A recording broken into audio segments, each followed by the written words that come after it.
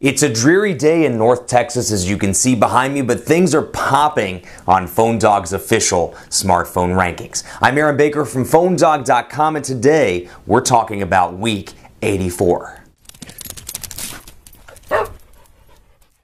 Week 84 of PhoneDog's official smartphone rankings was crazy in a lot of different ways, and you'll have to forgive my voice. I'm recovering from a little bit of a cold, but the show must go on. We got to keep talking about some awesome things like PhoneDog's official smartphone rankings. People's Choice Chart and Experts Choice Chart were a little bit different this week, and if you haven't heard of PhoneDog's official smartphone rankings, go cast your vote at PhoneDog.com/rankings and be a part of the mobile conversation. And leave a review while you're at it and tell us why you love your phone as much as you do.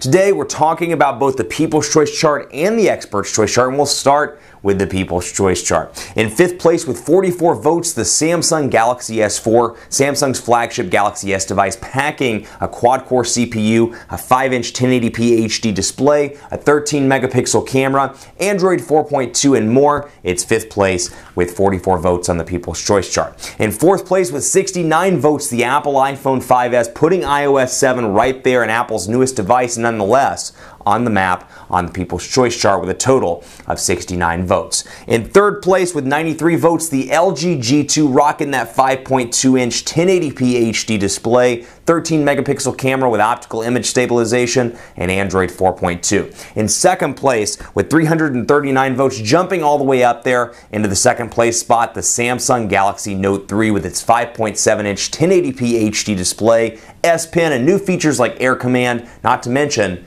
Android 4.3, also known as Jelly Bean, rocking underneath all that goodness. It's in second place with 339 votes, and in first place for another week in a row on PhoneDog's official smartphone rankings People's Choice Chart, the HTC One with a total of 428 votes. Rocking that first place spot, sitting pretty for another week in a row, the HTC One. Now let's talk about the Experts Choice Chart, because there were some differences there, and if you want to see how each expert voted, go to PhoneDog.com/rankings/experts, and from there you can see how I voted, how people on my staff voted, how our other experts that we have contribute to the panel voted as well. In fifth place on the Experts Choice Chart, the LG G2. In fourth place, the Galaxy S4. In third place, the Apple iPhone 5. In second place, the Samsung Galaxy Note 3. And rocking the Experts Choice Chart again, knocking out the Apple iPhone 5S this week, the HTC One. So the One returns to both the People's Choice Chart and the Experts Choice Chart for another week. We saw this